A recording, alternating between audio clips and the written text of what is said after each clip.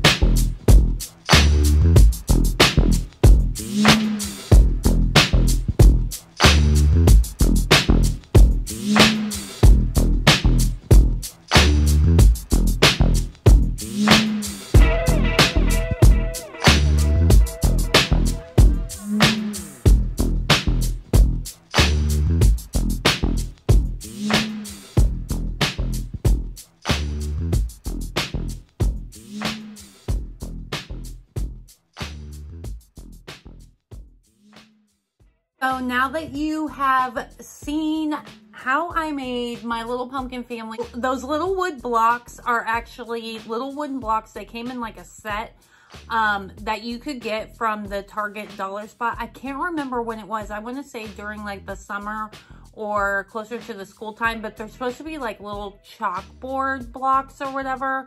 I did use a chalk marker on them. I don't know how well the chalk marker will come off of those.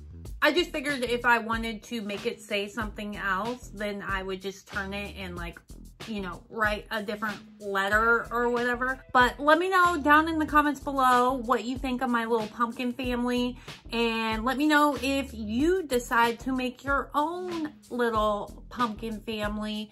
You could definitely do something else for the bottom if you don't have those little wooden blocks. You know, there's so many different things that you could use to or to make something similar to that. So that concludes on how to make the little pumpkin family. Give this video a thumbs up if you liked it, and don't forget to subscribe to my channel and hit that notification bell so that you can be notified whenever I upload a new video. And with all that being said, thank you again for watching this video, and I'll see you in the next one. Bye.